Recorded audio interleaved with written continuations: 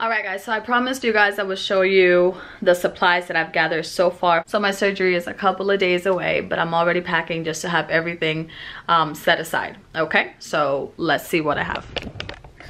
So right here, I have some slides. These are like to wear in the house, some house slippers.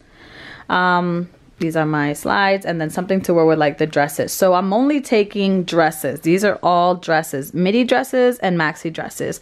I got all these from my local department store, and I got some socks that I've had when I was giving birth, so I just put them in there. I also have some pads, so some under pads for the bedding from my home birth. So I'm using those, and I have another pack right here. So these are extra large and they're 18.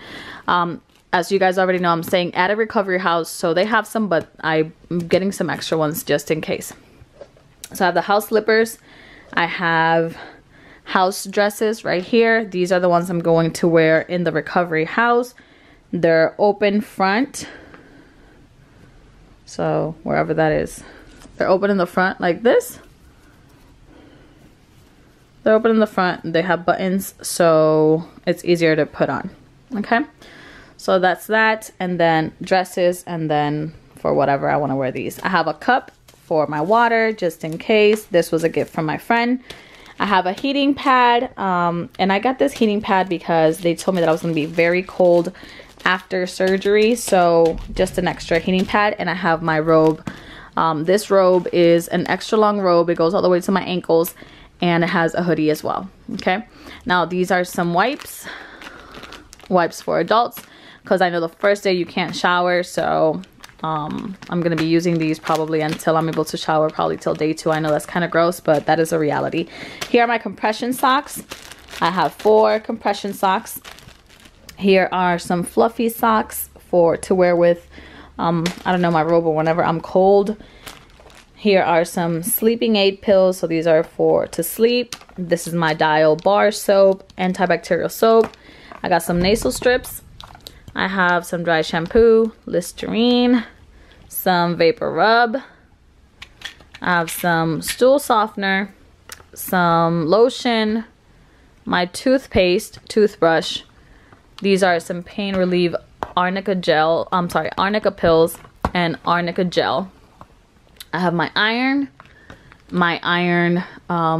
syrup. This is an iron syrup. It has a whole bunch of vitamins as well. It's not just iron, so it has all these vitamins.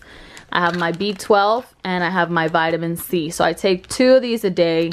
I take this twice a day for my hemoglobin. I take 2 of these a day, and I not use this yet, but this says that, let me see, what's the dosage? 2 tablets. So it says 2 tablets. So 2 tablets. So yeah, that's it. That's pretty much it. Oh, and my bobby pillow that I'm taking with me. And yeah, that's pretty much it. I have this sweater, and I have a dress. All these dresses are buttoned down. And then I have 2 maxi dresses. I have these 2 maxi dresses, button down dresses. And I have a t-shirt dress.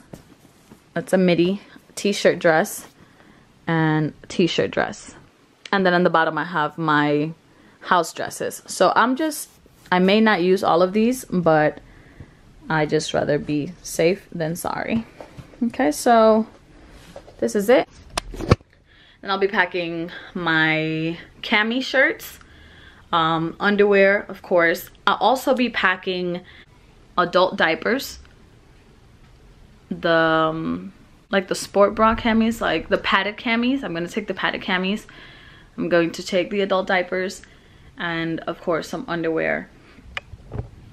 So, well, that's pretty much my supply list. And then any other medication that I get while I'm there, that's prescribed by the doctor. So I wanted you guys to see what this would be like, and let me know if you have had this and if you needed anything else.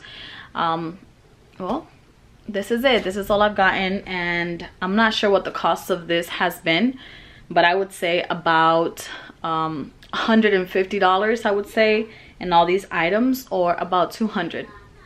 So that's in addition to anything else. So just be aware that this is the cost of surgery when you're trying to get something like this. So thank you so much for watching, and stay tuned. I'll be sharing some more.